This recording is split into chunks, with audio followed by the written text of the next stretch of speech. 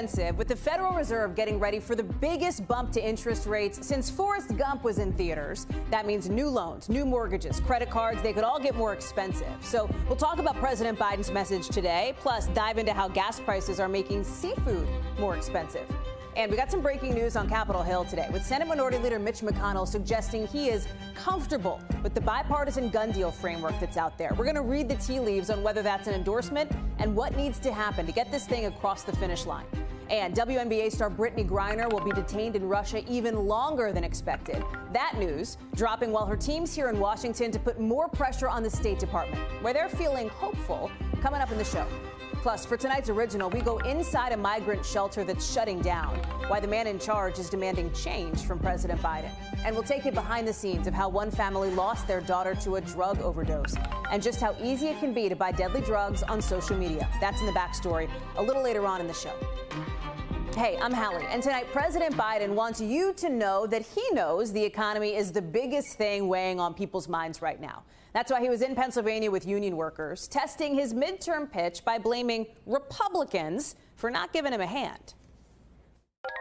Republicans in Congress are doing everything they can to stop my plans to bring down costs on ordinary families. That's why my plan is not finished and why the results aren't finished either. But here's the gut check. The economy doesn't seem to be working for Main Street or Wall Street right now with, look at this, a mixed bag for the markets. You've got the Dow down 0.5%, the S&P and NASDAQ just about neutral after that big drop 24 hours ago. And look here, we're just learning today that wholesale prices, meaning what stores pay, is up nearly 11% since last year. Why is that important? Well, those costs are getting pushed onto us, contributing to the number on the other side of your screen, the record inflation rate. And guess what? Stuff's about to get even more expensive because now the Federal Reserve's planning to raise interest rates another 0.75 of a point. That would be the biggest bump since Boyz II Men had the biggest song in the country, Sweet 1994, folks.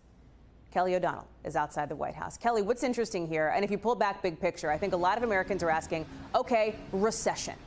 What's the deal? Are we going to enter into a recession? The CEO of Morgan Stanley says it's a 50-50 chance. I asked the president's top economic advisor about that just within the last couple hours. He said, no, the word we should be using is not recession, it is transition. Explain that. Well, it's certainly a challenge for the Biden White House to look at where things are right now. And when it comes to the discomfort that Americans are feeling, what they're trying to say is there is some good in the economy, and at the same time, they recognize the pain. And so when the Federal Reserve is expected to take these steps, let me borrow your Forrest Gump analogy from the top of the show. Life is like a box of chocolates. Some that you pick are just what you wanted, and others you kind of wish you could stick it back in the box and hope your great aunt picks that one. The pain that comes from higher interest rates is also very real. It will increase mortgage debt. It will increase when people are paying for a car loan and credit cards and so forth. But it's intended to bring down some of the inflation pressures that exist right now. So that transition is about trying to get people from a point where the economy is so heated up to dialing it back a little bit, where the strength of the economy is still in place, but it's not so overheated. And that, they hope, will kind of even out and give people the strength of the economy working for them, but without the rising prices that people are experiencing month upon month upon month, that's really changing their monthly budgets and seeing them having to spend a lot more for the same goods and services they were buying all along. Kelly, let me see your Forrest Gump analogy and raise you another, because he liked to run, we know, in that movie. And I think a lot of people are saying, why don't I just go on foot rather than in the car because of gas prices, right? There's this question of what more the president, what more the White House can do unilaterally, meaning on their own, to help the economic picture when it comes to things that affect people's budgets, like the cost of gas. We saw that just this afternoon, they're opening up 45 million barrels more crude oil from the strategic oil reserves. How much of a difference is that going to make? Give us the big picture on that front of what else they can do, what they have done so far to help people feel better when they do things like fill their tank. It's one of the few tools the president has directly at his power, and he has used it. They've been releasing 1 million barrels a day, and what you just referenced is another piece of putting new barrels of oil released from that stockpile out on the marketplace to sell them in combination, trying to put more supply to reduce costs. It brings the price down a little, but the president mentioned today that the price of gas has gone up more than $1.75, he says, based on the war in Ukraine. So he's going against those pressures, using some of his authority, but the global marketplace is also really working against it. Hallie? Kelly, real quick, you know, the political pressure on the president is real here, too. There's not a good poll, an awesome poll for him right now when it comes to the economy. 83% of people say the economy is not doing well. His job approval rating has dropped to about 38%. His messaging hasn't changed much, though, Kel, no? That's one of the challenges for this White House. The president is sticking with some of the ideas that he believes would actually make things better for Americans by reducing some of the things they spend money on. Child care, pharmacy bills like your prescription drugs, or things that you would need that legislation could help with. But we know the legislation picture is not looking like that kind of a deal is going to come together. So the president's been sticking with that plan. At the same time, he is facing some real serious headwinds in this midterm year. Kelly O'Donnell live for us there outside the White House tonight. Good to see you, Kelly. Thank you. So here's another example about how all of these cost increases are connected, right? Let's start with gas prices. We've talked about them a lot, but it's not just the price of a regular gallon of gas that you might fill up your car with. Diesel, mostly used for trucks and boats, that's way up to about $5.77 a gallon, almost $2 more than this time last year. So those upfront costs, well, they're getting passed down to all of us, too, like with seafood. Fishermen have to pay more money to fill up their boats. It's driving up the cost you're paying, up about 12% since last year. Jake Ward is posted up at a marina just south of San Francisco. And, Jake, we're going to get to the fish in a second, right? But let me start you off on the Fed here, because this is an area that you know well. It seems like this 0.75% hike is a signal that they don't expect inflation to get better anytime soon. This is the best tack they have, they feel, to try to get a handle on that. Well, that's pretty much one of the only tactics they have, Hallie. I mean, the Fed, as you know, is officially only really able to do one of two things. It can either print more money or raise or lower interest rates. That's its whole arsenal. And so in this case, if it raises those interest rates too fast, it might slide us into a recession. That is, of course, the worry about raising interest rates, this expected 0.75 percentage point. But if they acted too slowly, and many critics have said that they have acted too slowly, well, then, you know, we are facing inflation. That's what we're looking at right now. And so you've heard President Biden earlier today talking about, you know, needing to bring down the cost of food, you know, and the cost of fuel. And he said he'll do everything in his power.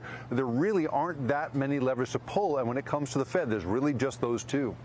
Let's talk fishermen then. There you are. You're talking with folks there about fuel costs that are just one element of everything that is driving up seafood prices right now. That's right. It's fascinating to be in a place like this to see how closely aligned food and fuel prices really are. I mean, this place, Pillar Point Harbor, is essentially like a quick stop gas station for fisher people going up and down the Northern California coast. Some of these boats come from as far away as Seattle. The Polaris here came hundreds of miles down from there. And the diesel engines on board these boats can burn anything from 6 to 20 gallons an hour. And at the prices they are paying here, over $6.60 per gallon for diesel, they're blowing anywhere from $40 to $120 an hour just getting around. The fishing season here for salmon has been curtailed from about 100 days last year to only 48 days this year. So when we spoke to fishing captains here and asked, well, what do you do to compensate for all of this? Here's how they answered. Have a listen. We just take home less money is what it comes down to. And the boats don't burn any less fuel. We're just, you know, dealing with the higher price of fuel the only way we know how, which is just spend more money. The 1.2 million people here in the fishing industry across the United States, they're really feeling this deeply and wondering what exactly the president can do for them, Hallie. Listen, I don't want to be a total bummer of a newscast here, right? Because there's a lot of stuff that's tough for people to listen to when it comes to the economy. There are some bright spots, right? Kelly mentioned the unemployment rate, for example. There are some prices for stuff you buy that are set to go down, too. The Wall Street Journal is reporting that some stores like Target and Walmart and Macy's, they're finally getting some of these shipments of stuff we all wanted during the pandemic. And now they got like all these sweatpants, all these couches, as people were looking to renovate and get comfy during COVID. And they're getting ready to put real big discounts on that because they got a lot now. That's absolutely right, Hallie. We're seeing now, Target said in its earnings call that it was going to be cutting prices on many items. I mean, I think anything that takes up a lot of warehouse space is going to be something you'll see on sale beginning this summer. Really, we've seen the predictive algorithms that these retailers depend on absolutely scrambled by the pandemic. The supply chain then scrambled it further. Now some of that is either unscrambling or leaving retailers with more than they can sell. So you're going to see steep discounts. It's the dysfunction of the pandemic that was working against us starting to work for us here, Hallie. Cheap sweatpants, Jake. Speaking my language. Thank you, sir. Good to see you. Appreciate you bringing us that news. Breaking news now, by the way, from Capitol Hill, where we are, with Senate Minority Leader Mitch McConnell saying he is comfortable with this framework deal that's been reached on changing the nation's gun laws, and he might even be willing to back this whole thing once it's actually written. Watch. For myself, I'm comfortable with the framework, and if the legislation ends up reflecting what the framework indicates, I'll be supportive. McConnell's support could really help the chances that this thing passes the Senate. And just as a quick reminder of what's actually in this deal, among other things, more incentives for states to have red flag laws, which let police or family members petition courts to keep guns away from people seen as at risk to themselves or to others. Sahil Kapoor joins me now. All right. Gut check the significance here. Mitch McConnell coming out, not giving a thumbs down, and in fact saying he would be supportive if the text of the bill, right, the actual written format, matches the framework. That's right, Hallie. Well, I would say Mitch McConnell's support in the 50-50 Senate tends to be a necessary, if not sufficient, quotient, an indicator for getting a bill over the finish line, getting at least 60 votes to pass the Senate and ultimately make it to President Biden's desk. Usually when he opposes a bill, you don't find the 10 Senate Republicans who are willing to break away and support it. And the fact that he's willing to do this is very significant. He's only willing to do this in large part because the political winds have shifted so much over the last decade that the hunger for action in the American public is so strong, stronger than it was about 10 years ago during that Sandy Hook Elementary School massacre in Connecticut, after which Congress did not do anything to act on gun violence. One little bit of reporting I can share, Hallie. Inside the meeting, Senator John Cornyn, the lead negotiator of this, presented to Senate Republicans behind closed doors a poll of 1,000 gun owners, just gun-owning households across the United States, and found overwhelming support for the provisions of this deal, including 79% support for red flag laws, 86% on closing the so-called boyfriend loophole, 87% on including juvenile records in the background check system. The message here being it's safe to support this. Not only is it safe, people want it. Real quick, Sahil, then what is the timing of when we might actually see written text? Because that's what you need. That's the next step, right, that you need before this thing can actually move forward and get a vote. Right. It's always unclear in the Senate. You usually take the over rather than the under, but the goal is that they finish writing the bill this week, that Senator Chuck Schumer, the majority leader, can begin that process of clearing these cloture hoops by the end of this week, which would allow for the senators to pass it next week. It usually takes a week to process a bill like this in the Senate. That is the goal. Hallie. Sahil Kapoor, thank you. Some of President Biden's closest allies are making very clear, very publicly, that they are not thrilled about a controversial trip we just found out he's going to take next month to Saudi Arabia. He's set to meet with the country's leader, Crown Prince Mohammed bin Salman. Senator Tim Kaine, Democrat, reportedly calling this a bad idea, adding that, in his words, MBS's blood stain has not been cleansed. Remember, then candidate Joe Biden called Saudi Arabia a pariah state when he was running for president because of the horrific murder of journalist Jamal Khashoggi. Well, today, the State Department spokesperson, Ned Price, is saying the administration hasn't forgotten that, but they do also want to pursue U.S. interests in Saudi. Watch. We can have human rights at the center of our foreign policy, as they have been, as we continue to pursue the interests of the American people across all of these interests and the many other interests that we have and that we share with our Saudi partners. Andrea Mitchell, our chief foreign affairs correspondent, is joining us for this now. Andrea, I'm glad to have you with us because, listen, this is a big pivot for President Biden, okay? But given that gas prices are above $5 a gallon, given the oil conversation that he's going to be having with Saudi Arabia, was this somewhat inevitable for him? Yes, but also security issues. They have supported a ceasefire in Yemen in that horrific civil war.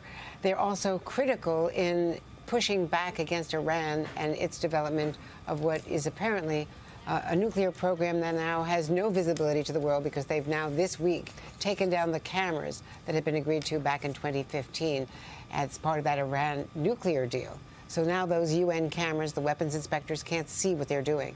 So the world is blind to what they're doing. And this is a really big crisis point that's building for them. But, of course, they say it's not oil, it's oil.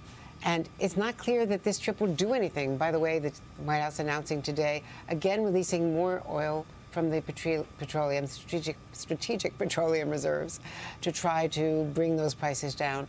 It hasn't had much effect so far, all to offset, of course, the oil that is not being exported by Russia because of Western sanctions, Hallie. The human rights component to this is super interesting and I think really important to talk about here. You've heard the criticism coming from the president's own party. And Andrew, you heard it directly, I know, from a Democratic senator on your show on a different network not too long ago. The White House, the president has to confront MBS on human rights. No, I mean, that has got to be a part of this conversation here. Well, I don't think it will be confronting. I think it will be raising the issue diplomatically so he can check the box and say he's raised it. He's certainly not going to do what he said on our debate, the MSNBC debate back in 2019, is call them a pariah state. And as soon as he took office, he did something that Donald Trump, of course, refused to do because of his incredible reliance on the Saudis for all kinds of things, including allegedly private investment, which then materialized to his son-in-law, Jared Kushner. Within weeks, really, of them leaving office, there was a $2 billion Saudi investment in Jared Kushner's private investment and another $1 billion in Treasury Secretary Steve Mnuchin. So that connection was so strong. Well, what Joe Biden did was declassify the CIA report that found Mohammed bin Salman, the de facto leader of Saudi Arabia, the controversial crown prince, responsible for knowing, if not ordering, the assassination, the brutal assassination of Jamal Khashoggi, and also imprisoning many rights activists, including many prominent women in Saudi Arabia. So it's a huge issue of human rights, and the 9/11 families still blame Saudi Arabia for 9/11. They say that the government had nothing to do with it, but there were 15 of the 19 hijackers who were Saudi. So it is controversial, and this is a tough decision for Joe Biden, who had taken such a strong stand on human rights. Andrea Mitchell, thank you so much. I'm glad to have you with us. Your expertise and analysis is always so valuable. Thank you. Thanks, Hallie. Coming up, it is primary day. We've got reporters in South Carolina and Nevada, where former President Trump's influence is really being put to the test. Plus, a Russian court extending WNBA star Brittany Griner's detention yet again. What her team is doing to try to get her home safe. That's after the break. Stay with us.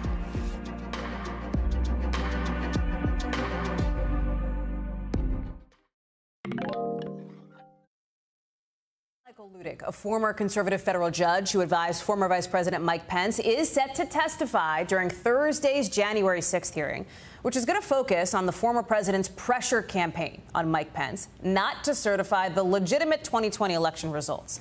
It comes after the committee threw a bit of a curveball today into their schedule. They were supposed to have a hearing tomorrow, right? We talked about it earlier this week on this show. We told you we'd air it for you. There is not going to be anything to air because instead of tomorrow morning, they're now pushing it to next week.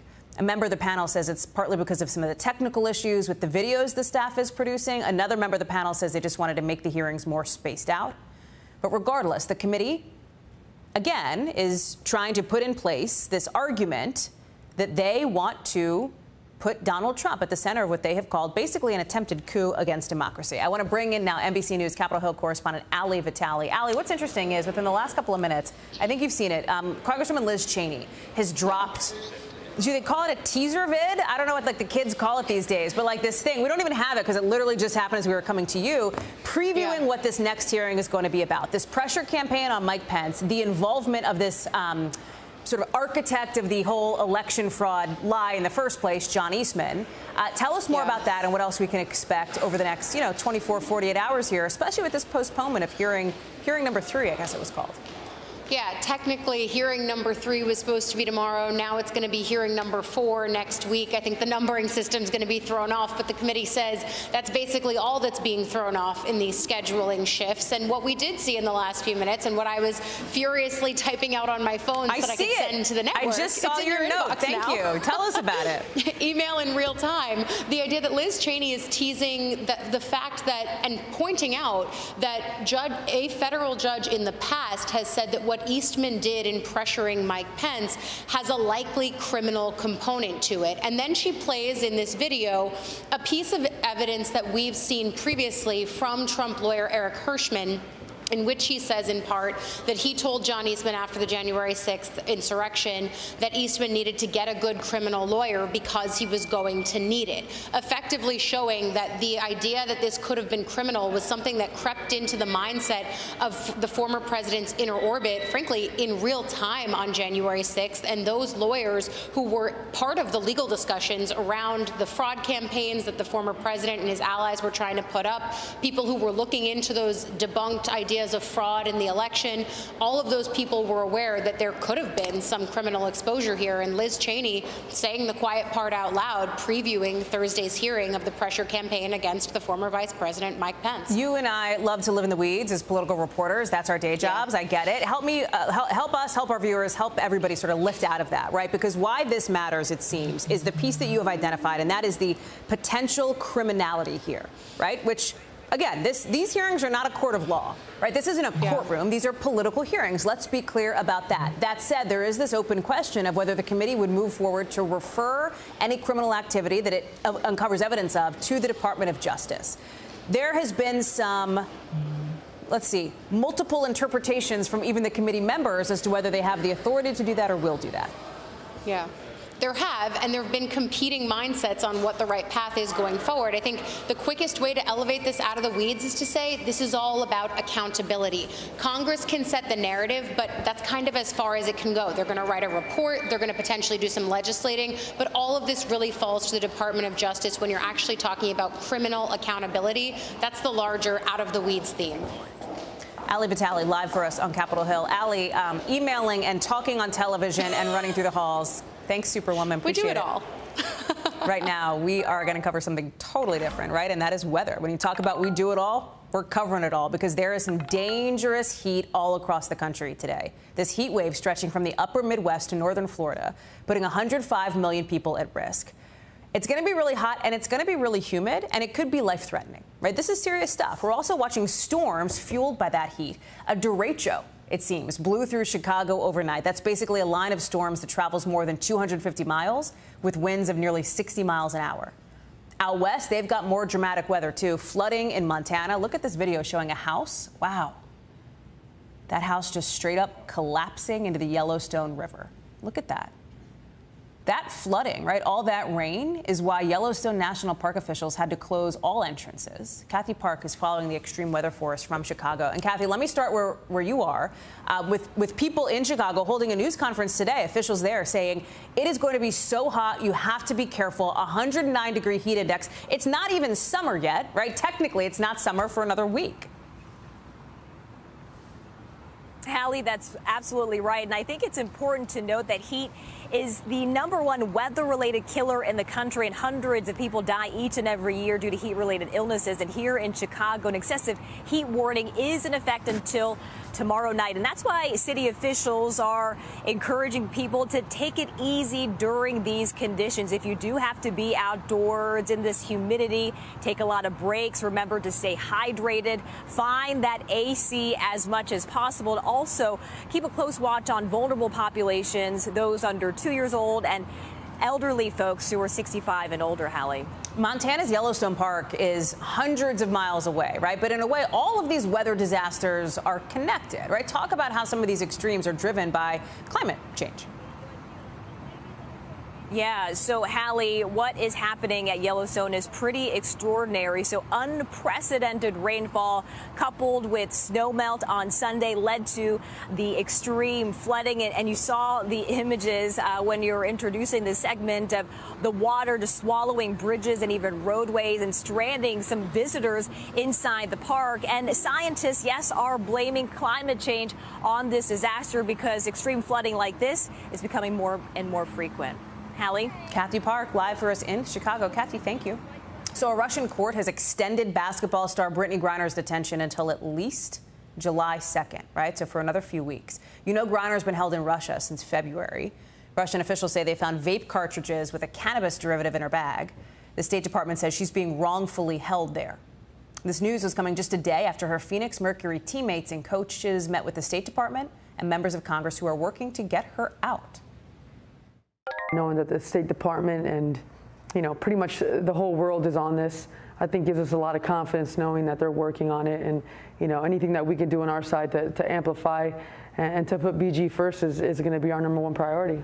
Emily Aketa is joining me now with more. And you heard it there, Emily. They feel somewhat hopeful, right? I would say maybe cautiously optimistic that Griner will get out because the eyes of the world are watching Russia and watching her right now. Yeah, absolutely. But I will say that I think today's development, you can imagine, a disheartening one in that her detainment is being extended. It appears to have becoming as a bit of a surprise. The U.S. State Department say that they found out the same way we did through a Russian news media report earlier today. This all comes, as you mentioned, just one day after Griner's teammates on the Phoenix Mercury met with U.S. officials to discuss her hopeful potential release. And they say that it boosted their confidence in that their belief that they will be able to bring her home swiftly and safely. But again, after today's announcement, we haven't been able to get a hold of the Phoenix Mercury. But here is what the U.S. State Department is saying earlier this afternoon in terms of their latest efforts. Take a listen. This case is problematic from top to bottom. It is precisely why we have characterized Brittany Griner as a wrongful detainee. It's precisely why we are doing everything we can to see and to effect her prompt release from Russian detention. And this is the third time the Russian court has extended Griner's detainment. This time around, will keep her in Russian custody for at least another 18 days, Hallie. You talk about Russia. You talk about Americans who are in Russian detainment. You have to think about not just Brittany Griner, but Paul Whelan, who is also being held there. And then, of course, Trevor Reed, who, Emily, you well know, and viewers of this show will know, was freed in a prisoner exchange after he was there for more than 3 years. He is now saying today that he is filing a petition with the UN declaring that Russia violated international law because he was so poorly treated while he was detained and from his detention period. What's the hope? What does Trevor Reed hope that outcome will be?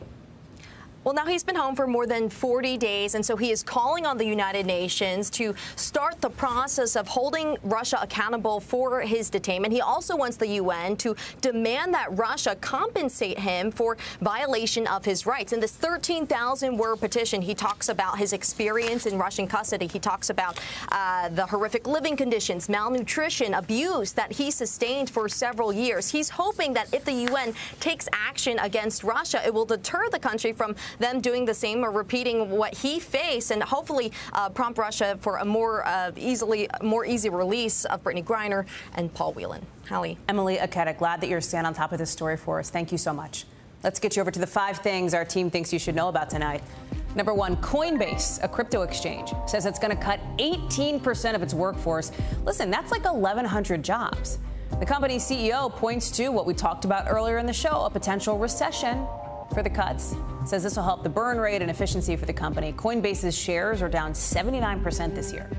Number 2, 2 American Airlines-owned regional carriers are going to hike what they pay pilots by 50% until the end of August 2024. It means that pilots at Texas-based Envoy Air and Piedmont Airlines out of Maryland will be the highest paid pilots out of any of the regional airlines. The carriers are hoping that's going to help with the whole pilot shortage crisis we've talked about. Number 3, a new study finding more than 14% of the world's population has probably had Lyme disease. You know, it's the most common disease that you can get from a tick in Europe and North America. Lyme disease is not often deadly, but it can still make people really sick. Number 4, Serena Williams getting a wild card to be able to play at Wimbledon this year. She was one of 6 women given a spot in the singles draw earlier today. It's going to be the first time she's played anywhere since she got hurt last year. We will be watching. Number 5, Netflix says it's staging its own real-life Squid Game reality show with the biggest cash prize in reality TV history. And can I just say, if you watch the show, which I did through my hands, peeking through my fingers, that is some bananas stuff right there. It's called Squid Game: The Challenge. 456 players will be in this real-life game to try to win $4.56 million. You know, their marketing is like who emerges the sole survivor. People will be okay. Everyone should be leaving the show unscathed, they say. Let's hope so. What? That's going to be as we speak. Voters in 5 states are at the ballot box with the future of the Republican Party on the line and the Trump endorsement being put to the test yet again. In South Carolina, we're watching a couple of really important House races where the former president is on what one of these competitors called to me his purge tour, if you will. He's actively trying to push out people like the woman you see on your screen, Congresswoman Nancy Mace. She has publicly said she wanted to hold Donald Trump accountable after January 6th. But since then, she's gone pretty silent with any intense criticism since he endorsed her primary opponent, right, the other Republican in that race.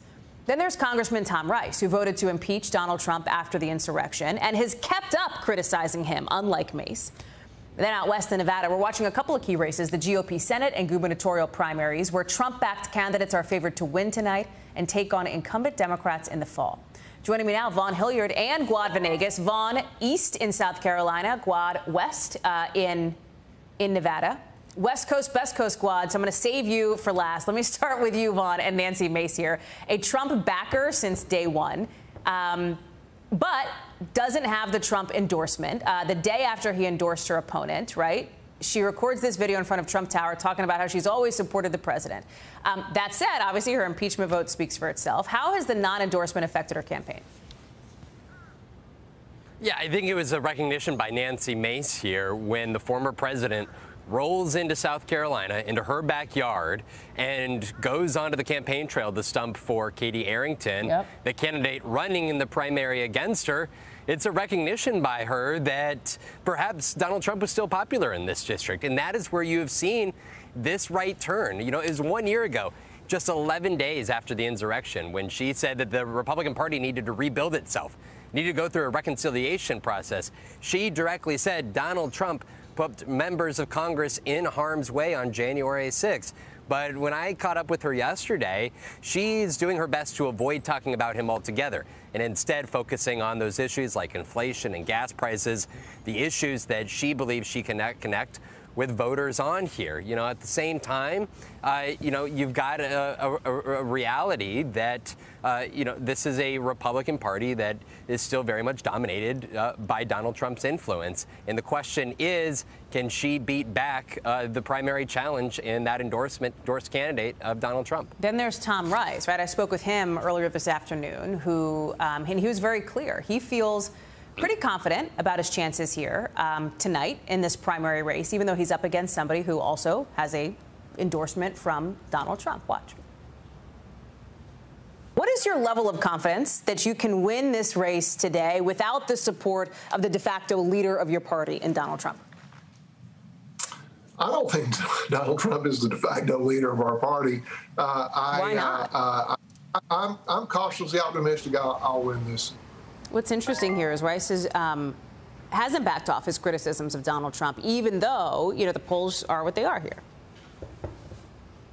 Right, and he's kind of a lone soldier, Hallie, if I may, in this Republican Party. Outside of Liz Cheney, who is running for her own re-election bid this August in Wyoming, there's a lot of Republicans that have spoken out against Donald Trump, but they've since announced retirements. A good number of senators, some House members who announced that they voted to impeach him, like Adam Kinzinger. And that's where Tom Rice is sort of this unusual character here, also facing a Trump-backed candidate, trying to run and win while still denouncing Donald Trump. Take a listen, though, to a few of the voters who I talked to here in Nancy Mace's district who are weighing Donald Trump's influence and this. To what extent did Trump's endorsement impact your decision in this race? None. None. No. You voted for? I voted for Nancy. Who did you go with? Katie Arrington. Why? Because she's not Nancy Mace. She tried to not be as critical recently. But did that change? We still remember. You still remember. Mm-hmm. As Tom Rice called it, Hallie, it's a purge campaign by Donald Trump. That's right. The question here in South Carolina, will he win one of these races, two of these races? That's what we're going to be looking at tonight. I would look forward to talking with you tomorrow, Vaughn, when we have potentially some of the results of those races. Appreciate it. Thanks, pal. Guad Venegas, your turn in Nevada out there. You've been following these Nevada campaigns closely. It's all led to today. We got pictures of both of the Trump-backed candidates voting today, the Senate candidate, Adam Laxalt, the candidate for governor, Joe Lombardo. You've been talking with GOP voters. Tell me what you've heard. Hallie, well, the voters that are voting for the Republican candidates here today are upset. They want change. They're upset because of the economy, inflation, gas prices, the cost of housing. These are the things they keep repeating. So they all come up here and they say they want change. They're not happy with the current leadership. Yet when it comes to that Senate race, which is a big deal, national implications, Republicans think this can be the 51st seat in the Senate. When it comes to that race, they are somewhat divided here, the ones I've spoken to. Some preferring Adam Laxalt, who's the Trump-endorsed candidate, and others saying that Sam Brown would be a better candidate to represent them in the U.S. Senate. Let's hear from two different voters who spoke to me earlier today. I've done a lot of research on Adam Laxalt. I like what he had done in the past as the Attorney General, and I'm hopeful and looking forward to what he can do. Sam Brown, for sure. Sam Brown. He's one of us. He stands for everything that I do, or I stand for everything he does. So at the moment, the latest poll does indicate that Adam Laxalt has a 14-point lead over Sam Brown. His campaign saying that that's within the margin of error. We'll have to wait and see what happens tomorrow and see who will face off with Catherine Cortez Masto. Guad Venegas, thank you. Good to see you in Nevada. And again, we'll pre-book you for tomorrow too, friend. Thank you. Appreciate it. When we come back, it is scary easy to buy drugs online. Our backstory tonight, all about how somebody can get those potentially deadly drugs with nothing more than a smartphone and a social media account. Kate Snow joins us next.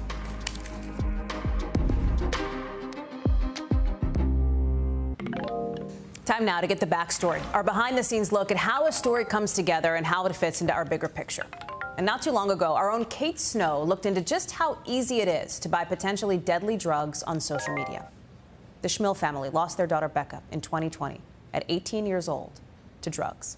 Drugs, her parents say, that Becca got by using various social media channels to reach dealers.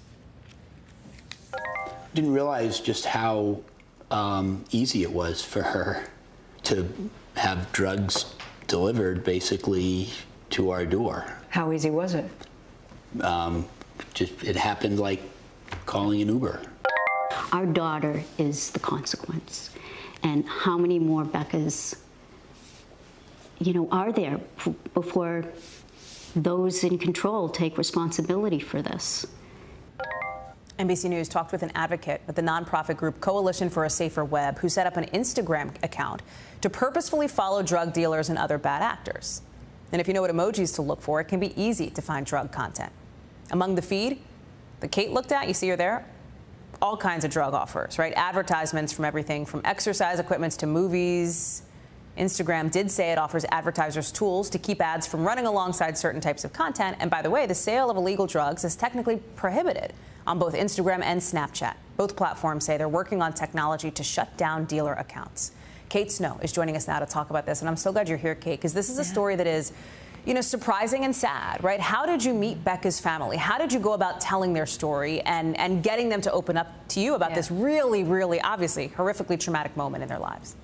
It's funny. Someone just stopped me in the hallway, Hallie. A fellow mom who works here was like, "Oh my God, that story this morning." I think this hits every parent really hard when you see a story like Becca's. She was a great kid, doing all the right things, and she went down a path that her parents really weren't aware of fully anyway.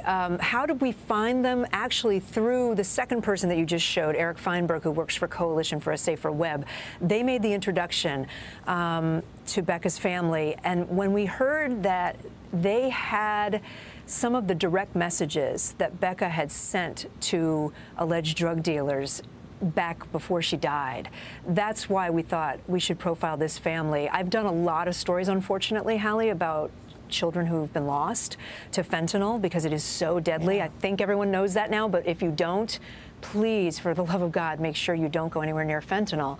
But what's happening is people are getting it by accident, which is what happened to Becca. And again, she was able to get it through DMing on Snapchat in her case. I know you've talked publicly. I can't remember if, Kate, I saw it on your Instagram or somewhere that you were sort of surprised that there were these mainstream advertisements right next to drug content basically on these feeds. I want to be really clear about that. So you're looking at it on the left side of your screen. So basically, he set up, this is Eric Feinberg with Coalition for a Safer Web. He set up an Instagram account, not real person Instagram account. He used a mannequin as his profile pic, Hallie, okay? He set it up to follow nefarious actors. Intentionally. He intentionally did it to, like, try to see what was out there. He's intentionally trying to find drugs, guns, all kinds of nefarious stuff because he wants to study that. So we were focused on the drug content. So he then ends up with tons of drug content coming at him because he keeps following more and more people who are alleged drug dealers.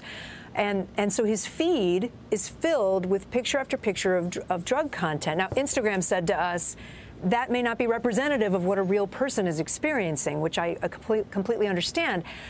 But at the same time, if you are a person who has a substance abuse issue, you may be doing the same thing that Eric did, which is following people who will provide drugs for you. And what you're seeing around the drug content is advertising, which is a separate issue, right? The advertisers buy in bulk on Instagram. They don't necessarily know where their content, where their ads are appearing. Certainly, I don't think Peloton wants their ads to be appearing around illicit drug content. They did not respond to our request for comment, and neither did the other two that you showed, Disney and NBC Universal, our own parent company, whose ad we showed. They didn't respond to our request for comment, but the point is that the schmills would tell you, Hallie, that because there's advertising content around the feeds of drug content, it sort of normalizes everything. It's this whole ecosystem that makes it to young people maybe seem okay that this is what's happening, that they're buying illegal drugs. Like if it's just out there on Instagram. You know, I mean, Kate, you do so much in this area of looking at, you know, the safety of kids online. Was there some? What's the thing that stands out to you most from this story and this family, right? Aside from the advertisements that we talked about, what's the thing that, like, when you're talking this weekend and telling your friends, this is what I did this week at work, that you're telling them?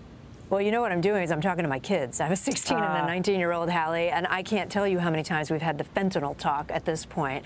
Don't take anything that didn't come from a pharmacy, people. Don't trust that something that someone hands to you and says is a Xanax really is a Xanax. It might be filled with fentanyl, and one pill, literally one pill, can kill you. So that's one thing. But as a parent, my heart went out to the schmills. I felt, you know, terribly for what they've been through. I also think it's this parents being in the dark, and we don't know the code language. Today.com has a great piece up now, Hallie, that you can find based off my piece this morning, which was first aired on Today. But their piece looks at the language and the emojis that kids are using that we don't even know. Like, we parents don't understand, we adults don't necessarily understand that a plug emoji, for example, means I will hook you up with drugs. That's what a plug emoji means. So if you see your kid texting plugs, you just might want to have a conversation. It's so important to know, so important to think about. Kate Snow, I'm so glad you're able to join us. Thank you very much for pulling back the curtain and explaining how this all came together. Appreciate it. Yep. Coming up here on the show, we're going to take you inside a migrant shelter in Texas that's set to shut down next month. What happens now to the thousands of people who've come through its doors? We've got that in the original next.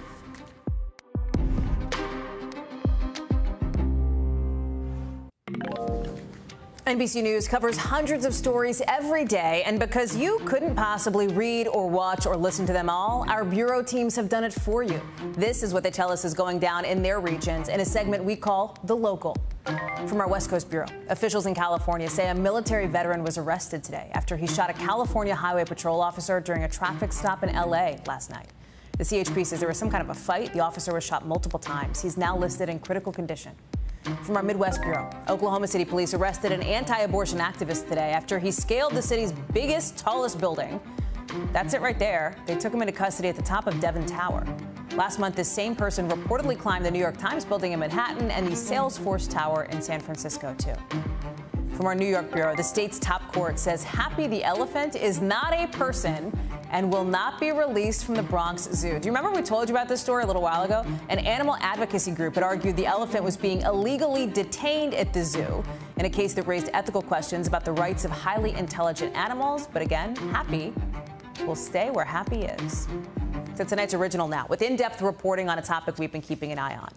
And tonight, a lot of consequences could come with lifting Title 42, that public health order that has blocked nearly 2 million asylum seekers from crossing the border since the start of the pandemic.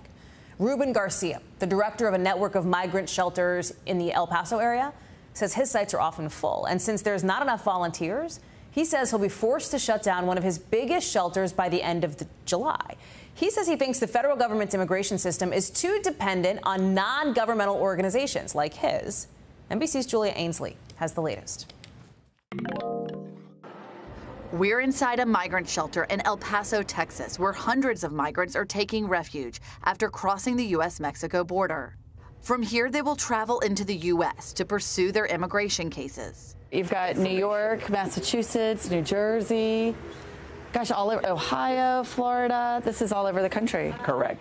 Ruben Garcia runs Annunciation House, a network of shelters in the El Paso area where he says up to 650 migrants can stay while they arrange for transportation further into the U.S. The federal government depends on shelters like his to take in migrants who might otherwise end up on the streets. I give Border Patrol and ICE an idea of how many available cots we have for the next days. Garcia is worried about what will happen when COVID-19 border restrictions, known as Title 42, eventually lift, and is calling on the Biden administration to step in. There are thousands of people that have gathered on the Mexican side of the border that are waiting for Title 42. It's going to look, I think, chaotic, and it doesn't have to be that way. Garcia says Border Patrol often has more migrants to release than he has space to take in. I think the federal government is very dependent on the NGO network across the entire border area. He worries because the shelter we're touring now is scheduled to shut down at the end of July. Since COVID, it's become very challenging to find the volunteers to help staff facilities that are this large. Peter Jaquez, the deputy chief of Border Patrol in the area, says they send as many migrants as Garcia can take. We do maximize using Ruben Garcia because he does tremendous work. He says he has alternatives, like sending migrants to other border sectors. We have flights that will take them to a detention center in another city. We have flights that will take people to another processing center on the southwest border. Back inside the shelter, we meet children playing soccer and riding scooters, eager to see what life in America has in store for them. And Garcia introduced us to two women, Jimena and Alexandra, who asked us to conceal their full identities because they're afraid of the gangs they fled in Colombia. She says that they started asking for extortion money for the boy. The father wasn't able to pay for it, that the father was disappeared. For now, Garcia is continuing to help the migrants in his care. He offered to pay for these women to travel to Chicago and New York. Julia is joining us now live. Julia, I'm glad you're with us to talk about your reporting. What are the plans, right, for when places like these shut down to actually shelter some of these migrants? Well, it's interesting. We also started reporting that we've heard, because we obtained internal DHS documents, that there are plans to take migrants from overcrowded cities, potentially El Paso being one of them, and send them further into the U.S. to another shelter networks, like in places like Houston, Dallas, Albuquerque, and actually starting with L.A., Hallie. But that takes planning, and people have spoken to say, look, what's easiest is to use the resources that are right there at the border. But NGOs across the country, those are those non-governmental organizations like Ruben Garcia's, they depend on volunteers. And since the start of the pandemic, they've had fewer and fewer volunteers, especially because so many of them may be elderly, retirees, people who would be really impacted if they came in close contact with the virus. And so now Ruben's looking for other locations. He does hope that the federal government will increase its response, increase its planning, so that migrants aren't so dependent on shelters like his, and that they do get the care that they need before they go on to their final destinations to pursue their immigration cases. Hallie. Julia Ainsley, thank you very much for being with us. Still to come, we've got more from Savannah Guthrie's exclusive interview with Amber Heard, who says she is standing by every word of her testimony. We've got more on that when we come back. In an exclusive interview with Savannah this morning on the Today Show, Amber Heard says she has so much regret for what happened during her relationship with ex-husband Johnny Depp after the verdict in their defamation trial. The actress also acknowledging she did do and say horrible, regrettable things throughout their relationship. Listen. And it was ugly and could be very beautiful. It was very, very toxic. We were awful to each other. You know, I made a lot of mistakes. A lot of mistakes. But I've always told the truth. Remember, Depp sued Heard for $50 million after she described herself as a public figure representing domestic abuse in a 2018 Washington Post op-ed. She didn't name Depp in that piece. Heard then countersued for $100 million, claiming Depp's former lawyer defamed her when he called her claims of abuse a hoax. A jury ultimately ruled more for Depp than for Heard, after finding clear and convincing evidence that she defamed him. Our Danny Savalos joins us now. Okay, Danny, so Heard says she stands by every word of her testimony. Her lawyers say they plan to appeal. How does this interview, with wearing your legal beagle hat, how does this interview help or hurt her? It does neither, and here's why. When you appeal, the record is essentially set in stone. So the only thing the court's going to look at is exhibits that were actually admitted into evidence and trial testimony, the actual transcripts. If, for example, Depp's team tried to introduce evidence of this post-trial interview, then Heard's team would simply argue, and the court would likely conclude that that's not part of the record. So we're not going to consider that, even if it is completely damaging to Amber Heard. It's just not part of the record, and that's what the appellate court is confined to. They stick to the four corners of what the jury and the judge saw, and that's it. So what would the grounds be for an appeal for her? There are a couple possibilities. One is the judge's refusal to let in medical records that Amber Heard's team wanted in, particularly psychologist records, which may have shown that she was reporting this abuse to a third party, to somebody else, and thereby it would give a little more truth to her allegations. And there may be some other issues for appeal, but right now that seems to be the biggest one with the best chance. But here's the thing. When judges decide to admit evidence or exclude evidence, appellate court judges give those lower court judges great deference. It's only if they abuse their authority, generally, that the appellate court will even consider overturning a jury's verdict based on evidence that came in or didn't come in.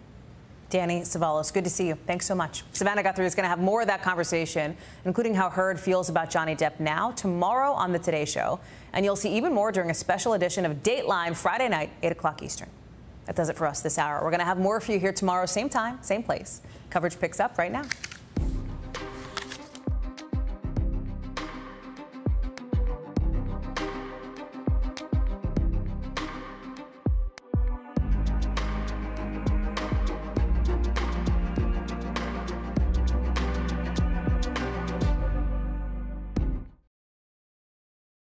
Thanks for watching our YouTube channel. Follow today's top stories and breaking news by downloading the NBC News app.